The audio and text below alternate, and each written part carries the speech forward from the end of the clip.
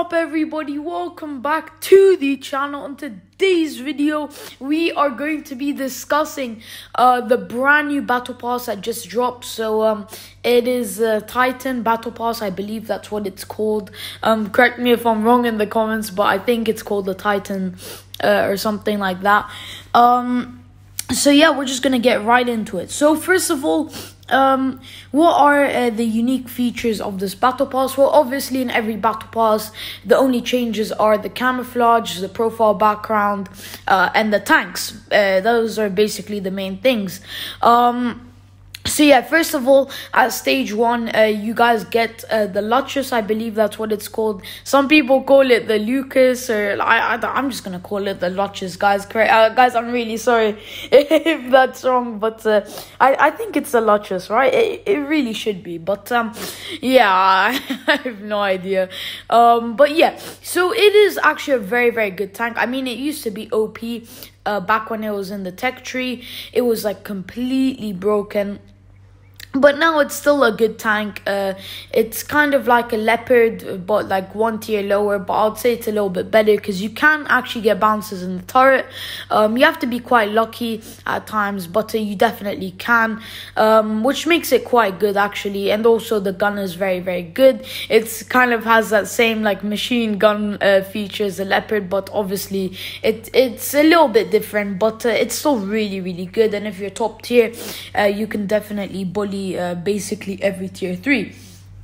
And yeah, I mean, there's really not much to it. It's a very low tier, and if you're like me and you already had the tank, you can unfortunately only get 100 gold as compensation, which kind of sucks. But I mean, yeah, so now we're gonna jump into the other tank, which is obviously the main reward of the entire battle pass, which is the Titan T27. I think that's what it's called, guys. Again, I'm really sorry if it's not, but I think it's called that.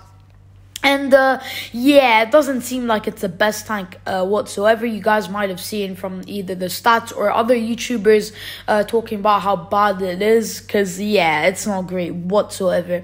I mean, I knew this tank was going to be bad from before, just from seeing some leaks and stuff, but it's not good. It's really not good. So, I mean, first of all, you only go 55 kilometers, which is not great whatsoever for a light tank. And not only that, you only have 1,400 DPM.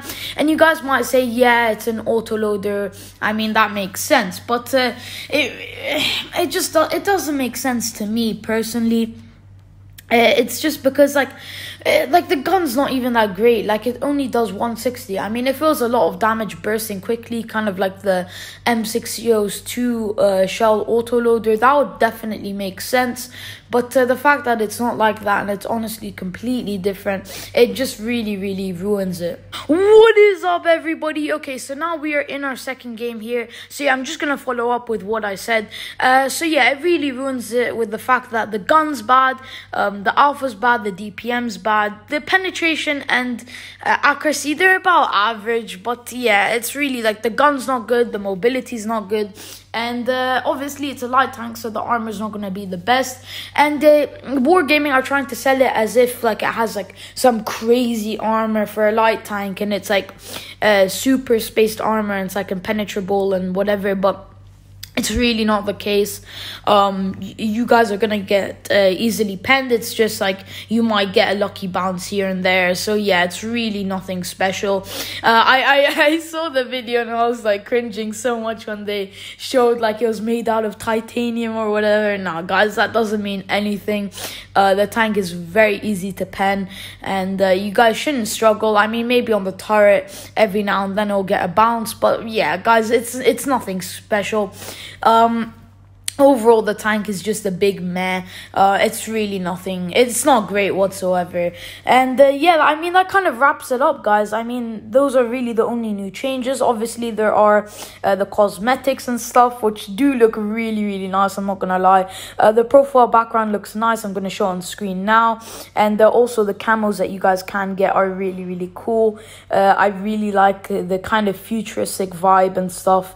Even the first one looks nice. So yeah, I mean, when it comes to cosmetics, this battle pass is really good. But when it comes to the tanks, I mean, really, the Luchus is way better tier for tier than the Titan. Yeah, which definitely sucks a lot. But yeah, guys, I think that's about it. There's not really much else to it. So I really hope you guys all enjoyed. And I'll see you guys next time. Bye-bye.